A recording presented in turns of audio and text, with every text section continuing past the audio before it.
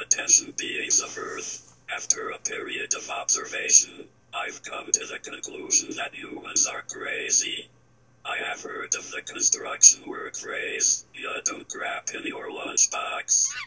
Defecating in your lunch container would be insane. But humans, especially those in the continent with the flaccid downturned protrusion of land called Florida, continue to pollute the planet, damage the environment, and hurt other Earth creatures.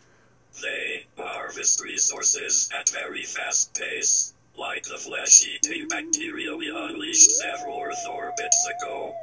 The planet was once in perfect balance, but now the balance is shifting. The planet is getting warmer.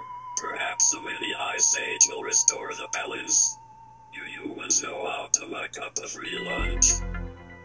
Look at the size of your planet compared to others in your solar system. In all the cosmos, humans are about as significant as dust. Yet you do have the ability to save your planet. Start the work of saving your planet now. Remember, I'm always watching. Now, I want another cigarette. Till next time, Mummy, out.